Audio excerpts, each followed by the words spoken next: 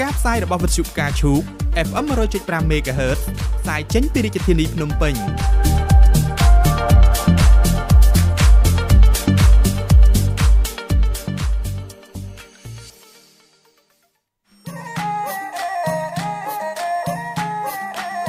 ប្រិយមិត្តជាទីមេត្រីសូមរងចាំស្ដាប់នាទីកំណាព្យខ្មែរនៃវិទ្យុផ្កាឈូកនាពេលបន្តិចទៀតនេះ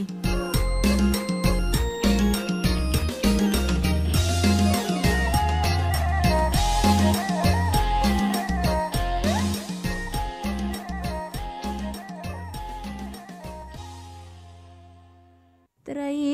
ស្ទុះភ្លៀមចូលក្នុងចុចរមួលហើយនៃជុំពាក់ក្រក្រៃ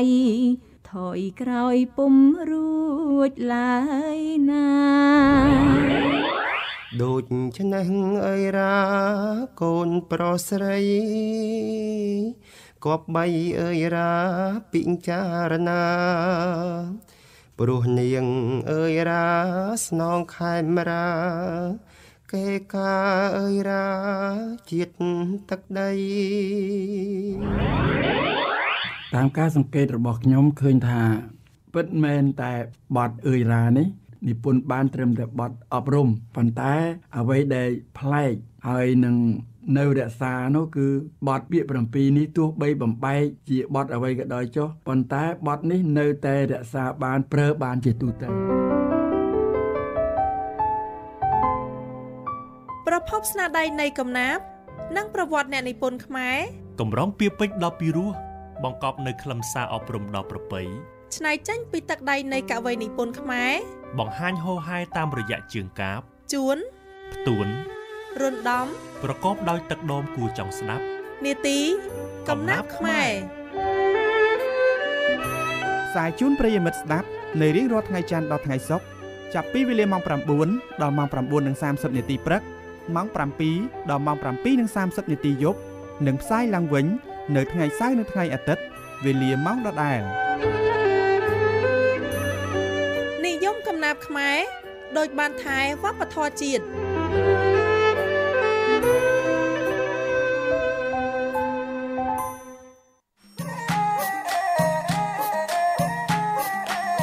ប្រិយមិត្តជាទីមេត្រីសូមរងចាំស្ដាប់នាទីកំណាព្យខ្មែរនៃវិទ្យុផ្កាឈូកនាពេលបន្តិចទៀតនេះ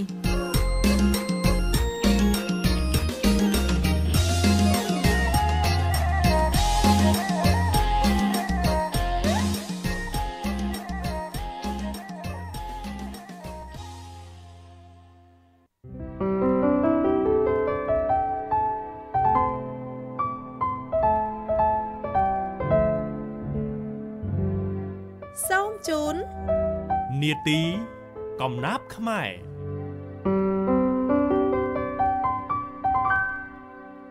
លើកស្ទួយសិល្បៈកំណាព្យខ្មែរឲ្យបានថ្កើងថ្កាន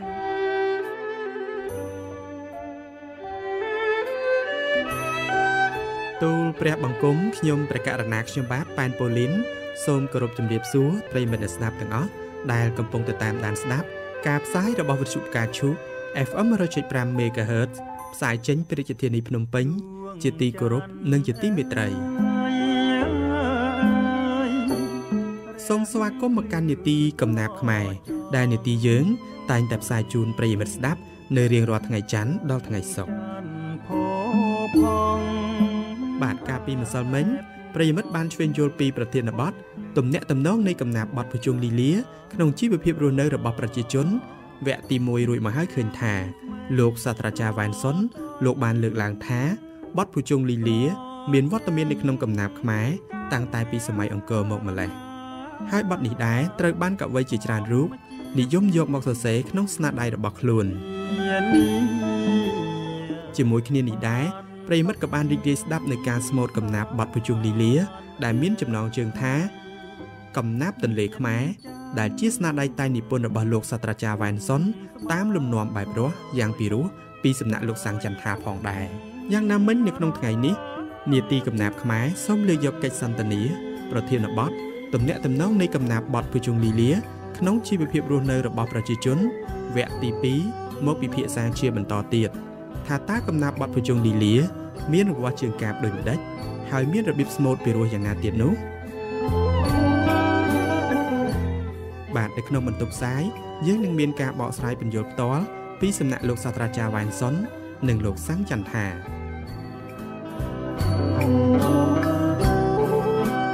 បាទសូមបញ្ជាក់ថាលោកសាស្ត្រាចារ្យវ៉ាន់សុនគឺជាកវីនិពន្ធជើងចាស់តាំងតែពីជំនាន់ទសវត្សរ៍ឆ្នាំ60មកម្លេះពីឆ្នាំ1962ដល់ឆ្នាំ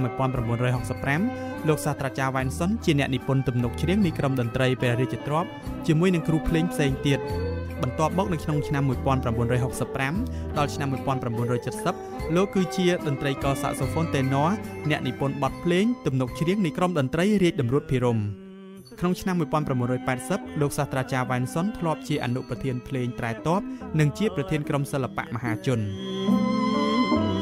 អ្វីដែលកាន់តែពិសេសគឺលោកសាស្ត្រាចារ្យវ៉ាន់សុនបានស្រាវជ្រាវនិងចងក្រងក្បួនតែងកំណាព្យបទអន្តរជាតិឬហៅថាបទអន្តរជាតិជាបុគ្គលរួមទាំងការស្រាវជ្រាវជាក្រុមមានដូចជាវិធីសាស្ត្រតែងនិពន្ធបទមូលដ្ឋានគ្រឹះបំបែកចេញពីច្បាប់ដើមឬហៅថាបទទ្វេមាត្រសរុបទាំងអស់74បទនិងរបៀបស្មូតកំណាព្យទាំង59បែបទៀតក្នុងជីវិតជាកវីនិពន្ធនិងជាអ្នកស្រាវជ្រាវអស់រយៈពេលជាងកន្លះសតវត្សរ៍មកនេះលោកសាស្ត្រាចារ្យវ៉ាន់សុនធ្លាប់បានទទួលជ័យលាភីចំណាត់ថ្នាក់លេខ1នៅទូទាំងប្រទេសនិងទទួលបានពានរង្វាន់មេដាយមាសពីក្រសួងវប្បធម៌និងវិចិត្រសិល្បៈចំពោះស្នាដៃរបស់លោកដែលបានចំណាយពេលនិពន្ធនិងចងក្រងសៀវភៅកំណាព្យជាច្រើនក្បាលបន្ថែមពីលើនេះទៀតពានរង្វាន់ថ្នាក់ជាតិលោកសាស្ត្រាចារ្យវ៉ាន់សុនលោកក៏ទទួលបានពានរង្វាន់អក្សរសិល្ប៍ទន្លេមេគង្គសម្រាប់កំណាព្យបែបប្រវត្តិសាស្ត្រព្រះនាងកែវនៅទីក្រុងវៀងច័ន្ទប្រទេសឡាវក្នុងឆ្នាំ2010និងទទួលបានពានរង្វាន់សថនភោថ្នាក់កវីអាស៊ាន10ប្រទេសសម្រាប់កំណាព្យរបាំប្រពៃណីខ្មែរនៅទីក្រុងបាងកកប្រទេសថៃកាលពីឆ្នាំ2013ទៀតផងបាទចំណែកលោកសាំងចន្ទថាលោកសាំងចន្ទថាគឺជាអ្នកស្មូតកំណាព្យអាជីពនិងជាអ្នកចម្រៀងបុរាណប្រពៃណីមហារីលោកធ្លាប់បានស្នាក់នៅវត្តព្រៃលវានិងវត្តធម្មវិន័យរៀនស្មូតកំណាព្យយ៉ាងស្ទាត់ជំនាញនៅក្នុងឆ្នាំ2015លោកបានប្រឡងជាប់ជាតារាកិត្តិយសនៅក្នុងកម្មវិធីមរតកវប្បធម៌ខ្មែររបស់ទូរទស្សន៍បាយ័នក្នុងឆ្នាំ2016លោកទទួលបានជ័យលាភីលេខ2ក្នុងការប្រឡងកំណាព្យចម្រៀងសកលរបស់ក្រសួងវប្បធម៌និងវិចិត្រសិល្បៈក្នុងឆ្នាំ2017លោកសាំងចន្ទថាទទួលបានចំណាត់ថ្នាក់លេខ4ក្នុងការប្រឡងកំណាព្យរបស់ក្រសួងធម្មការនិងសាសនាក្នុងឆ្នាំ2018នេះលោកទទួលបានចំណាត់ថ្នាក់លេខ1ក្នុងកម្មវិធីស្មូតកំណាព្យនិងនិពន្ធនៅសារមន្ទីរខេត្តតាកែវហើយបច្ចុប្បន្ននេះលោកនៅតែបន្តអាជីពជាអ្នកស្មូតកំណាព្យនិងជាអ្នកចម្រៀងបុរាណប្រពៃណីគ្រប់ទម្រង់តែម្ដងបាទដូច្នេះដើម្បីកុំឲ្យប្រិយមិត្តរបស់យើងទន្ទឹងរង់ចាំយូរខ្ញុំបាទសូមអនុញ្ញាតគោរពនិងសូមជម្រាបសួរលោកសាស្ត្រាចារ្យនិងលោកសាំងចន្ទថាតែម្ដងសូមជម្រាបសួរលោកសាស្ត្រាចារ្យបាទសូមអរគុណលោកប៉ែនប៉ូលីនបាទសូមជម្រាបសួរលោកសាំងចន្ទថាបាទសូមជម្រាបសួរដល់លោកប៉ែនប៉ូលីនបាទងាកទៅកាន់ម្ចាស់ស្នាដៃវិញម្ដងគឺលោកសាស្ត្រាចារ្យវ៉ាន់សុនបាទលោកសាស្ត្រាចារ្យបានតែងនិពន្ធបទទន្លេដែលជាកំណាព្យបទភជង្គលីលាអំបញ្ញមិញហ្នឹងក្នុងឆ្នាំណាដែរបាទសូមអរគុណគឺបទនេះខ្ញុំបានដាក់ចំណងជើងថាកំណាព្យទន្លេខ្មែរបាទហេតុអ្វីបានជាលោកសាស្ត្រាចារ្យដាក់ចំណងជើងថាទន្លេខ្មែរបែបនេះបាទសូមអរគុណកំណាព្យនេះខ្ញុំដាក់ចំណងជើងថា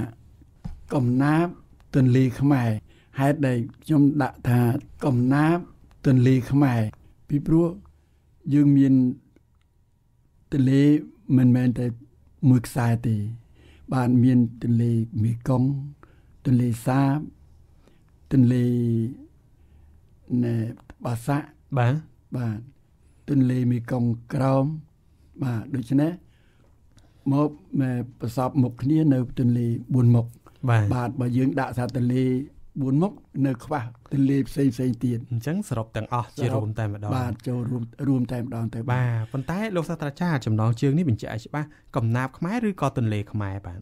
កំណាព្យទន្លេខ្មែរកំណាព្យទន្លេខ្មែរបាទសូមបាទការមានប្រផាន់ច្រឡំបាទហើយនិពន្ធក្នុងឆ្នាំណាដែរបាទនិពន្ធនឹងបោះពុំនៅ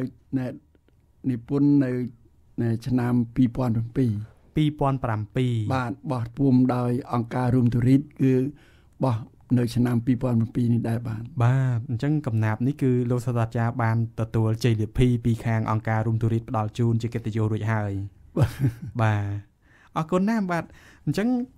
សំណួរដែលខ្ញុំបាទសួរនៅខាងក្រៅមិញហ្នឹងគ្រាន់ចង់បញ្ជាក់អំពីពេលវេលាហើយក៏ដូចជារំលឹកលោកសាស្ត្រាចារ្យទៅរកអតីតកាលពេលដែលលោកសាស្ត្រាចារ្យប្រើអារម្មណ៍ក្នុងការសរសេរកំណាព្យមុនហ្នឹងបាទឥឡូវនេះចង់ដឹងអំពីអត្ថន័យនៃកំណាព្យនេះវិញម្ដងបាទហើយភ្ជាប់គ្នាជាមួយនឹងចំណងជើងឃើញថាបទពុជង្គលីលាទំនាក់ទំនងជាមួយនឹងបាទជីវភាពរស់នៅរបស់ប្រជាជនដោយចំណុចទី1សំខាន់លោកសាស្ត្រាចារ្យបានលើកមកក្នុងផ្នែកកំណាព្យដែលលោកសាំងចន្ទថាសូត្រមិញហ្នឹងនិយាយអំពីធនធានធម្មជាតិចឹងលោកសាស្ត្រាចារ្យបាទធនធានធម្មជាតិគួបផ្សំនឹងរដូវកាលផងដែរបាទរដូវកាលផងដែរបាទរដូវកាលនេះគឺរដូវកាលធ្លាក់រំដូវរំហើយគឺរដូវចិត្តផុតចេញសាហើយបាទអាចចាត់ទុកថាជាពេលវេលាដែលតាមក្នុងទំនៀមទម្លាប់ប្រពៃណីខ្មែរយើងហ្នឹងដូចជាគេធ្វើបុណ្យមួយដើម្បីសងគុណទៅកាន់ព្រះវេរីគឺទន្លេមេគង្គបាទគេប្រពធ្វើពិធីអីដែរលោកសាស្ត្រាចារ្យពិធីនេះគឺបន្តិចទៀតខ្ញុំនឹងរៀបរាប់នៅខាងនៅខាងក្រោយទៀតសូមលាក់ទុកសិនបាទប្រិយមិត្តអ្នកស្ដាប់ជាទីគោរពនិងជាទីមេត្រីប្រិយមិត្តស្ដាប់នាទីកំណាព្យខ្មែរមិនត្រឹមតែទទួលបាននៅបាទចំណេះដឹងផ្នែកការតែងនិពន្ធកំណាព្យទេប្រិយមិត្តក៏បានយល់ដឹងអំពីរដូវកាលបុណ្យផ្សេងបាទក្នុងទំនៀមទម្លាប់ប្រពៃណីយើងនឹងឥតដាច់ជាហូរហែហើយភ្ជាប់ជាមួយនឹងការស្មូតរបស់លោកសាំងចន្ទថាបន្ថែមទៀតបាទជឿជាក់ថាប្រិយមិត្តនឹងរីករាយបាទអរគុណឥឡូវយើងឈានចូលទៅដល់ចំណុចមួយទៀតគឺនិយាយអំពីរង្វាស់ជើងកាព្យនៃបទប្រជង្គលីលាវិញម្ដងបាទលោកសាស្ត្រាចារ្យតើបទប្រជង្គលីលាមានរង្វាស់ជើងកាព្យយ៉ាងដូចម្ដេចដែរបាទសូមអរគុណលោកប៉ែនប៉ូលីនបាទខ្ញុំសូមជម្រាបជូនដែរថារង្វាស់ជើងកាព្យគឺមានក្នុងមួយល្បះមាន3ឃ្លាបាទក្នុងឃ្លាទី1ហើយនិងឃ្លាទី3មាន6ព្យាង្គហើយឃ្លាទី2គឺមាន4ព្យាង្គបាទចំណែកឯជួនផ្ទួនរំដំវិញលោកសាស្ត្រាចារ្យបាទជួនក្នុងវគ្គការជួនក្នុងល្បះគឺព្យាង្គទី6នៃឃ្លាទី1មកចាប់ចុងជួននៅព្យាង្គទី4នៃឃ្លាទី2ចំពោះជួនឆ្លងល្បះគឺព្យាង្គទី6នៃល្បះទី2មកចាប់ចុងជួននៅព្យាង្គទី6នៃឃ្លាទី3នៃល្បះខាងដើមបាទនេះក្នុងវិធីតែងសូមអរគុណចំពោះជួនឆ្លងវគ្គគឺព្យាង្គទី6នៃឃ្លាទី3ល្បះខាងដើមបាទមកចាប់ចុងជួនព្យាង្គទី6នៃឃ្លាទី1ហើយមកចាប់ចុងជួនព្យាង្គទី4នៃល្បះបន្ទាប់បន្ទាប់នៃឃ្លាទី2អញ្ចឹងបាទលោកសាស្ត្រាចារ្យបាទអរគុណណាស់បាទត្រឹមត្រូវហើយបាទនេះគឺជារង្វាស់ពាក្យជួននៅក្នុងវគ្គនិងឆ្លងវគ្គប្រហែលជាប្រិយមិត្តរបស់យើងលោកធ្វើការកត់សម្គាល់និងចំណាំដើម្បីងាយស្រួលក្នុងការតែងនិពន្ធចង់តែងប្រមាណឃ្លាក៏បានដែរបាទឲ្យតែបានស្គាល់នៅរង្វាស់ជើងកាព្យពិសេសគឺបងប្អូនសិស្សានុសិស្សតែម្ដងបាទដូច្នេះដើម្បីបញ្ជាក់ឲ្យច្បាស់ទៀតខ្ញុំនឹងអានជូនមិននឹងនៅបកគលឲ្យលោកនៅសាំងចន្ទថានៅស្មូតជូនបាទអញ្ចឹងខ្ញុំយកមកពីល្បះយកមកបង្ហាញជូនមួយទៀតជាទុនលេសាបគ្រប់រដូវឆ្អាបព្រោះសម្បុកត្រីស្រោចស្រពខេតទាំង8តែនាវាថ្មីនាំក្តីរំខានបាទនេះជារបៀបនិពន្ធពីក្នុងវគ្គហើយនឹងឆ្លងវគ្គបាទសូមអរគុណដូច្នេះដើម្បីបញ្ជាក់ជូនបន្ថែមទៀតសូមអញ្ជើញលោកសាំងចន្ទថាបាទស្មូតបន្តវគ្គទី2បាទសូមអរគុណបាទអរគុណដល់លោកសាស្ត្រាចារ្យបាទនៅក្នុងគណៈពេលនេះផងដែរខ្ញុំបាទនឹងសូមសូត្របន្តនៅកំណាព្យដែលមានចំណងជើងថាទន្លេខ្មែរបាទហើយសូត្របែបទំនួញវិញម្ដងបាទបទប្រជង្គលីលាសូត្របែបទំនួញបាទ មកដល់4មុខជលធីមេគង្គក្រោមទីអ្នកលឿងហូរទៅកាត់ខាតកណ្ដាលរាំងជ្រៅព្រៃវែងតទៅដល់ក្រោមដរាបមួយទៀតជាទុនលេសាបគ្រប់រដូវឆ្អាប់ព្រោះសំបុកត្រីស្រោចស្រពខែទាំង8តែនេះវាថ្មីនាំក្តីរំខានបើកបលឿនហួងប្រមាណត្រីទ្រាំពុំបានខ្លាំងខ្សៃជីវាបឹងទុនលេសាបអង្ចាលើទ្វីបលោកាពូត្រីច្រើនក្រៃយើងត្រូវរក្សាដំឡៃទុនលេសាបថ្លៃការពារជលផលជំនោកដឹកមកដល់ត្រីចុះរចលរលោករលេងបាទសូមអរគុណនិយមកំណាព្យខ្មែរដោយបានថែវប្បធម៌ជាតិ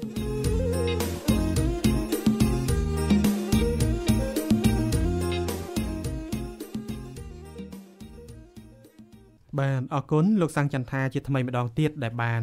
បន្ថែមពីលើការបញ្យលអធិប្បាយរបស់លោកសាស្ត្រាចារ្យវ៉ាន់សុនតាក់ទិនទៅនឹងបទប្រជុំលីលាភ្ជាប់ជាមួយនឹងជីវភាពរស់នៅប្រចាំថ្ងៃរបស់ប្រជាជនរបស់យើងគឺមុខរបរបាទការនេសាទតែម្ដងលោកសាស្ត្រាចារ្យតាមរយៈអត្ថបទដែលលោកសាំងចន្ទថាបានលើកយកមកស្មូតអំបញ្ញមិញហ្នឹងបាទរៀបរាប់អំពីអ្វីខ្លះដែរបាទរៀបរាប់អំពីធនធានធម្មជាតិដែលត្រីទឹកសាបបាទខ្មែរយើងបានហើយក្នុងនោះដែរទន្ទឹមនឹងជាផ្នែកមួយរបស់នាវាដែលបើកបរដោយកាលនោះគឺរយ៉ាល់បាទធ្វើឲ្យវិនិច្ឆ័យត្រីពូជត្រីរបស់យើងមួយភាគធំដែរបាទអញ្ចឹងឃើញថានៅក្នុងអត្តន័យនៃកំណាព្យមិញហ្នឹងក្រៅតែពីបានលើកយកមកបង្ហាញជូនទៅកាន់ប្រិយមិត្តរបស់យើងតាក់ទងទៅនឹងធនធានដែលមានរស់នៅក្នុងទន្លេនឹងហើយគឺលោកសាស្ត្រាចារ្យបានភ្ជាប់ទៅនឹងផលប៉ះពាល់មួយចំនួនទៀតដែរបាទគឺការធ្វើនាវាចរគឺរយ៉ាល់បាទលើបាទការនេសាទគឺជាផ្នែកមួយនៃមុខរបររបស់ប្រជាជនរបស់យើងហើយមែនតើទៅត្រីក៏ជាប្រភពអាហារដ៏មានប្រូតេអ៊ីនខ្ពស់សម្រាប់ចិញ្ចឹមប្រជាជនខ្មែរយើងដែរក្រៅពីប្រាក់ចំណូលហើយក្នុងនឹងដែរក៏គួរឲ្យសោកស្ដាយដែរយើងពូជត្រីមួយចំនួនត្រូវបាត់បង់បាទសូម្បីត្រីក្បកដែលជាត្រីមួយឆ្ងាញ់សម្រាប់ទឹកសាបបាទក៏វិនិច្ឆ័យដែរបាទតាមដឹងលោកសាស្ត្រាចារ្យចំនួនលោកសាស្ត្រាចារ្យប្រហែលជាតន់ហើយទសវត្សរ៍ឆ្នាំ60អញ្ចឹងឯងលោកសាស្ត្រាចារ្យបាទកាលនោះគឺបឹងទន្លេសាបគេចាត់ទុកថាជាបឹងយ៉ាងម៉េចដែរលោកសាស្ត្រាចារ្យគេនិយមតាមបណ្ដាប្រទេសនានាគេថាយើងជង្រុកត្រីលេខ1ទន្លេសាបបាទ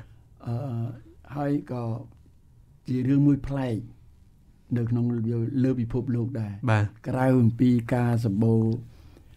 នៃត្រីទឹកសាបហ្នឹងយើងមានធម្មជាតិមួយដែលប្លែកពីគេថាទឹកហូរមិនត្រឡប់ប៉ុន្តែទឹកស្រុកខ្មែរហូរត្រឡប់វិញបាទចលនាធម្មជាតិបាទនិយាយរួមទៅគេហៅថាបាតុភូតហ្នឹងលោកសាស្ត្រាចារ្យបាតុភូតនេះគឺកម្រនៅលើពិភពលោកប្រហែលជាមានតែខ្មែរមួយតាមមើលទៅបាទហើយតេតិនទៅនឹងបាតុភូតដែលទឹកហូរបញ្ច្រាស់ហ្នឹងលោកសាស្ត្រាចារ្យឥឡូវនេះគឺយើងកំពុងតែត្រៀមនឹងរៀបចំ ពិធីបុណ្យអុំទូកលំមបាទគិតថាជាប់ជាមួយនឹងជីវភាពរស់នៅនឹងកំណាព្យនឹងដែរបាទ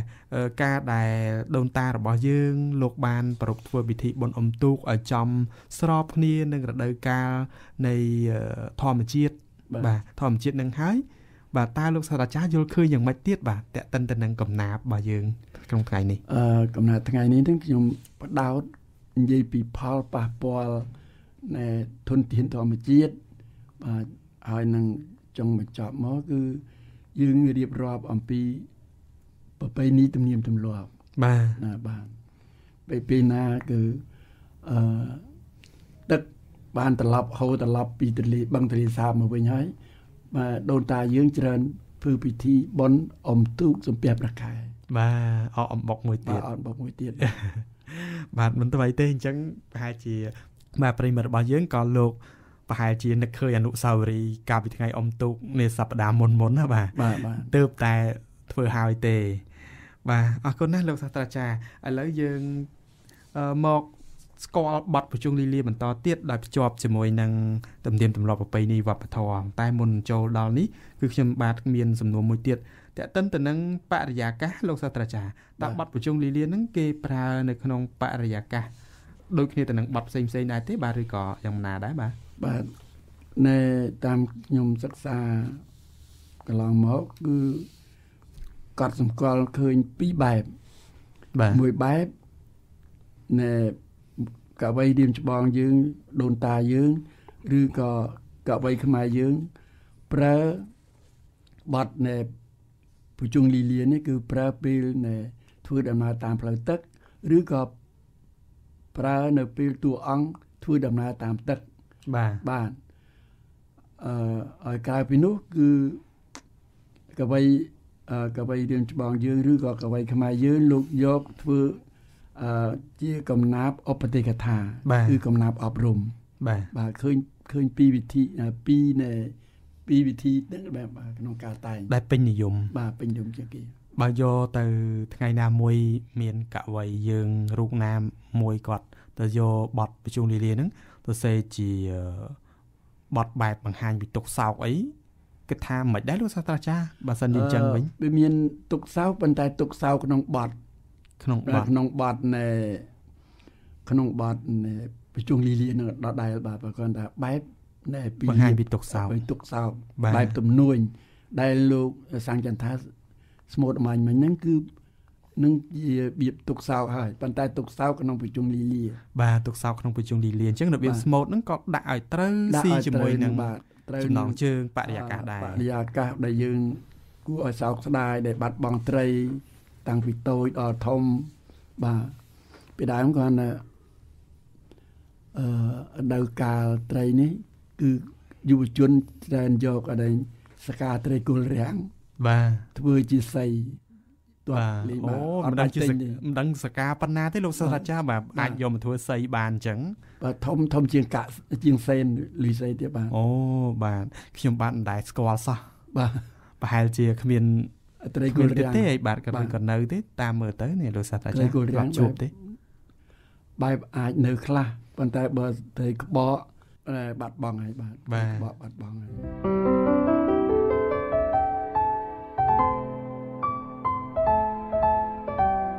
ប្រិយមិត្តអ្នកស្ដាប់ជាទីគោរពនិងជាទីមេត្រី